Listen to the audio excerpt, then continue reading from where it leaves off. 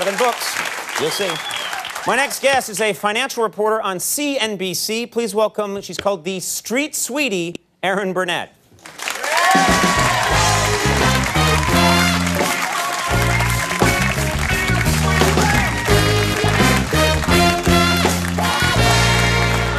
There is a lot to talk about, especially today with the markets. But the first thing, I'm almost embarrassed to say it, but your nickname is the Street Sweetie.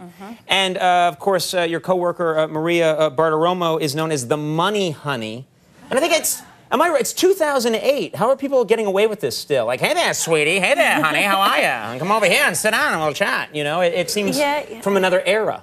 It sort of does, although they don't usually greet us on the street that way. They sort of, just a little joke, I think. Right. So you're okay with it? You say, hey, look, you know, at least I have a moniker. There's something to that. Right. Well, I have a moniker, too. Mr. Sex. It's the beard. It's the beard. Let's talk about what's going on today. We have to address that first. Market down, what, 300 points last time I checked? I just stopped looking at a certain point. My money's all in a coffee can somewhere, so... and there's not a lot of it, but I'm not concerned. But tell us, what's going on? People are worried about recession, really, is what it comes down to. Right. And the market, you know, I mean, we started hearing about this last summer, right? Housing prices falling, mortgage problems. Market sort of ignored it. As a matter of fact, we hit an all-time high in October. Right. And then we sort of fell off a cliff. We're down 1,000 points, Conan, since January 1st. Okay. Well, there's something actually coinciding, I think, with the beginning of the writers' strike and the market falling. You think the writers did this?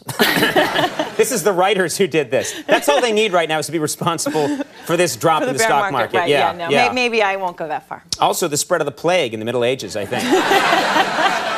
It's been traced to head of the WGA. Yeah.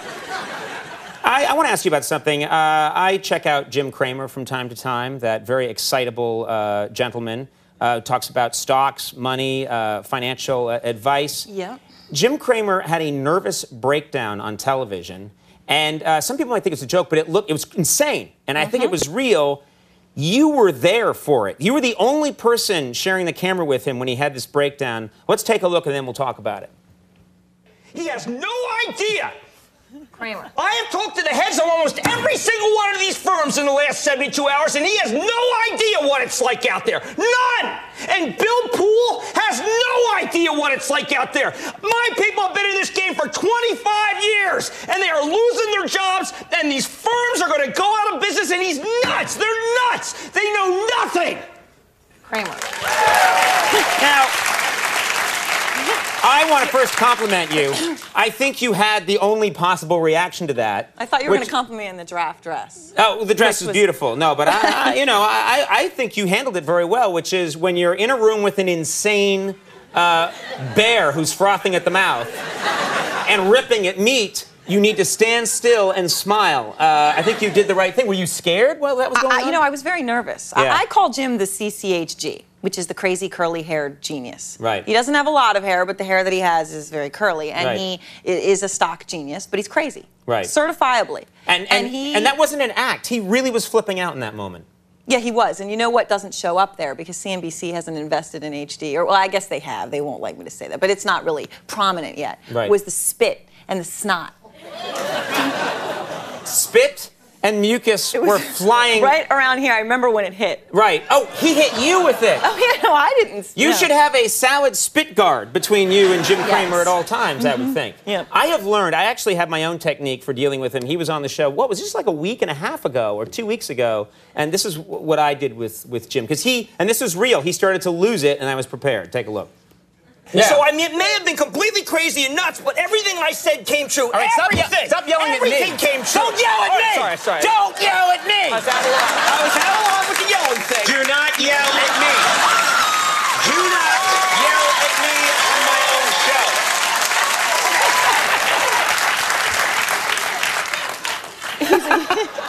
And another thing that's real. Can I borrow that foghorn? Sure, you can have that. The other thing is when you saw him pull something out of his pocket, we cut away, but those were pills. He started showing me all these crazy pills that I think he wanted me to take so I would be as crazy as him on the air. I love that he's on television. Yeah. That's why I said certifiable. It's not making it up here. He is a madman. A little bit of a controversy for you. Not too long ago, you called our president, our commander-in-chief, and it was all lighthearted. You weren't trying to make a point, but you're on TV a lot. You have a lot of time to cover, and it sort of slipped out. You called President Bush a monkey. You said President Bush is a monkey. Is that true? It's true.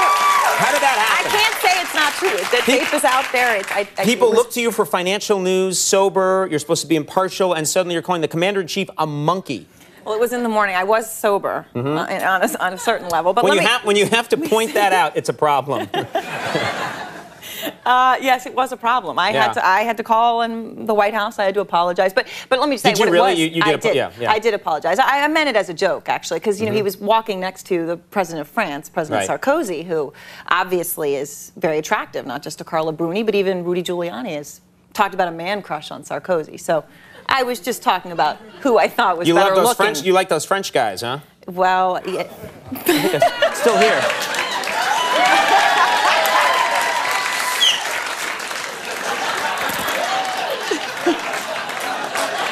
Not the deranged sort. That's not doing anything for you, is it? I keep eating the damn mustache. All right. We actually looked into it. It was, for you, a slip of the tongue, but we looked into it, and there are similarities. Take a look at it. Yes, there is. I'm just saying, there are chimp-like similarities. I mean, they're supposed to just...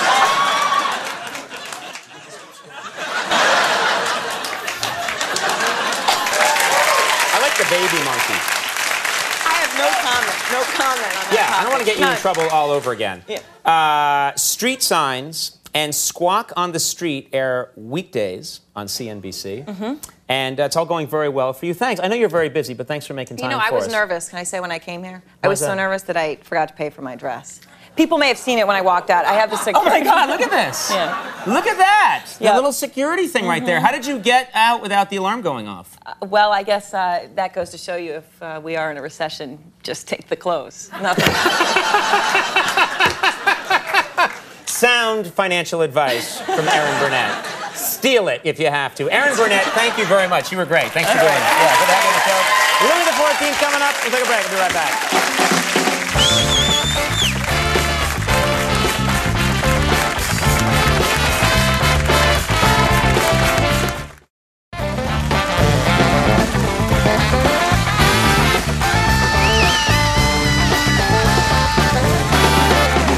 Everybody, we're back. Fine show tonight. Coming up tomorrow night, it's going to be fun. The lead singer of Poison and star of VH1's Rock of Love 2, Bret Michaels, is going to be here. He picked the love of his life last season, and now he's doing it again. That man is a genius. You're the one I want to be with forever. Final episode. All new season. Picks new chick. From the New York Giants, linebacker Antonio Pierce is going to be with us. That'll be cool. Good luck to you. And musical guest Lisa Loeb will be here. That's going to be a great show. Take a little break. When we come back, Louis XIV. We'll see you in a second.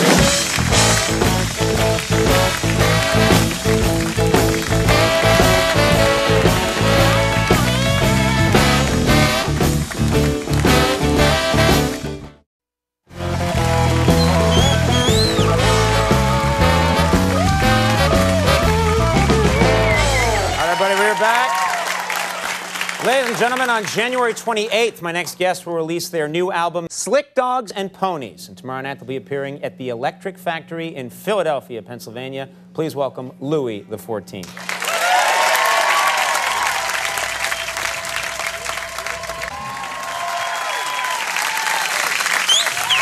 for coming back. Great to see you again. Thanks for doing it. Excellent. I'm liking it. Louis XIV, everybody. We'll take a break. We'll be right back. Stick around.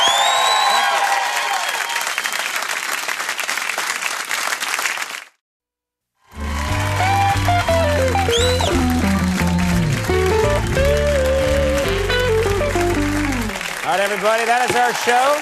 We want to thank all my guests. Chaz Palminteri, good man to come by. Our thanks to Erin Burnett for stopping in as the country goes in the toilet. And Louis XIV, they were fantastic. Our thanks to them. Right over there, Max Weinberg and the 7 Max Weinberg 7s.